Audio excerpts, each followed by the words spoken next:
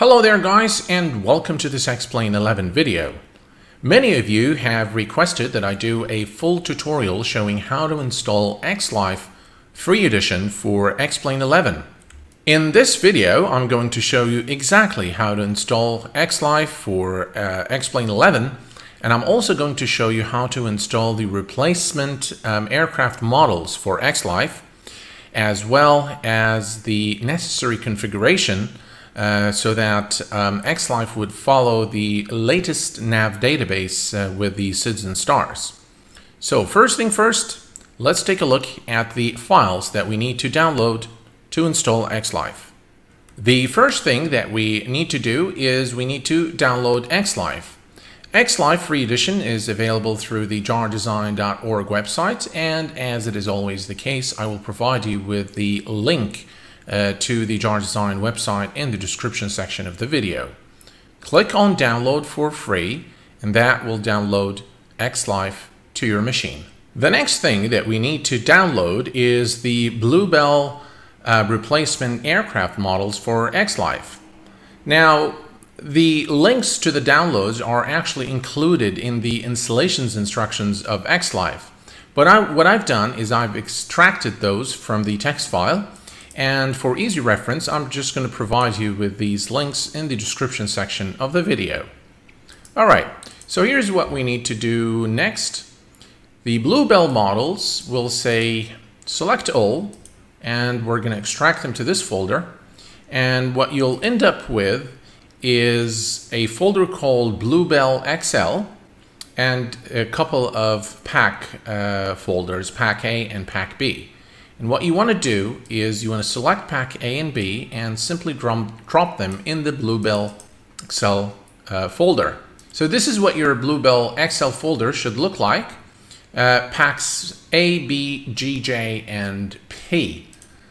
So now what we need to do is we need to cut this folder and go to the root installation of Explain 11 and go to custom data and paste it there. Once file copying is over, you'll end up with the Bluebell XL folder in your custom data folder.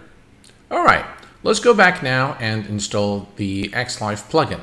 So what we need to do to install X-Life, let's go ahead and extract the contents of X-Life here. And once that's done, you'll end up with an Open Me and Read folder. Just go ahead and cut Explain and head over to your Explain 11 root folder, resources, plugins, and paste it in there. I already have it here, so I'm not going to paste it again.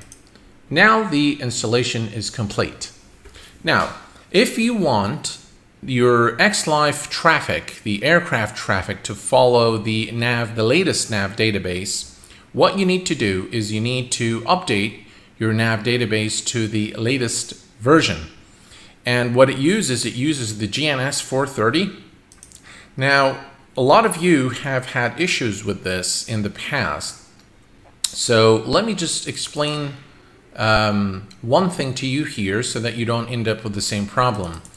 When you install Explain 11, when you install a fresh copy of Explain 11, your custom data folder will not contain the GNS 430 folder, okay? So the only thing you need to do is you need to create this folder and then point your FMS Data Manager or Navigraph from Aerosoft to update this folder. And by the way, this is the same thing you do for your 777 or the 757 or the 767 by Flight Factor. So once you do that, just go to the FMS Manager, and let me show you that. So we go to the, I use Navigraph, so we'll go to Navigraph. And as you can see here, this is the Explain GNS 430, and the only thing you need to do is go to Add-on Mappings and then select here the folder. And as you can see, I've pointed this to Custom Data GNS 430. And once you say Update, it will automatically put the latest nav database in that folder. And that folder will be accessed by X-Life. Now that the installation is complete, let's go ahead and fire up X-Life in Explain 11. The way we do this, you go to Plugins, X-Life, and then you go to Turn On Traffic, or this is the Turn On Off button for the traffic. Before we do so, let's take a look at the settings. Now, the X-Life settings are quite simple. Let me bring it here. It doesn't kind of looks a bit weird, but the AI traffic density is how much AI traffic do you want around the airport. Now be careful with this. I found 50 to be reasonable and does not really cause a tremendous hit on FPS.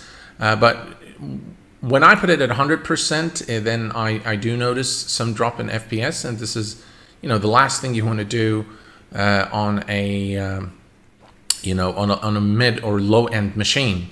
So 50, I find it to be reasonable, and the airport gates stands busy. I have that set at about 35.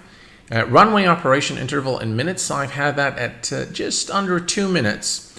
And the sound volume I've reduced to 50 because at 100%, the aircraft around you will be very loud, and you won't be able to hear your own aircraft. So this is a reasonable settings to leave it at. Now what we need to do now is we need to turn on the traffic, and we'll go and say traffic on off. It says loading, please wait. All right, so it says turn on real weather option or click start again to ignore this. Now for some reason the X-Life plugin does not recognize X-Enviro as a real-time weather plugin. So what we're going to do is we're going to say just turn it on again. And now it's saying loading, please wait. So we now just need to wait a little while until all the aircraft are, as you can see now, the aircraft started loading. And one problem with this airport is it already has a lot of static aircraft. And so if the position of the aircraft in X-Life matches one of these, then it will simply put the aircraft on top of it. A nice feature in X-Life is the ability to be able to see the departing and arriving aircraft into the airport. And the way you do this is you go to X-Life and you just simply say show departure information.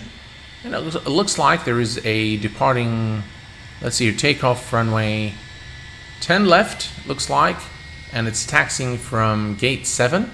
So already there is some movement, and let's go ahead and take a look also at the arrival information. It says no arrival info now, maybe sometime later. Okay, so we can go ahead and, oh, there we go. So there is an aircraft taxiing out of the gate now. Now for some reason, I think this is a bug in X-Life.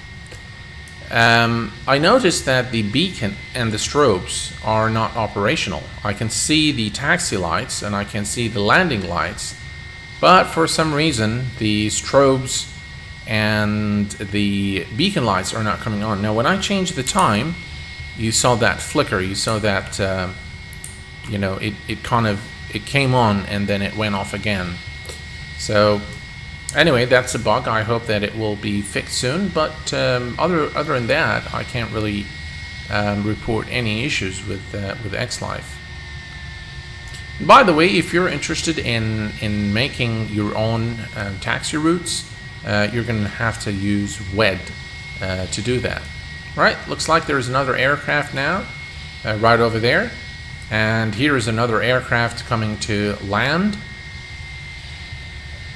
As you can see, things are starting to get pretty busy here at San Francisco, and this is pretty much what I wanted to share with you guys in this video. I hope that this has been a useful and informative video. Until next time, please take care of yourselves and each other. I will see you all very soon. Thanks for watching, and bye-bye for now.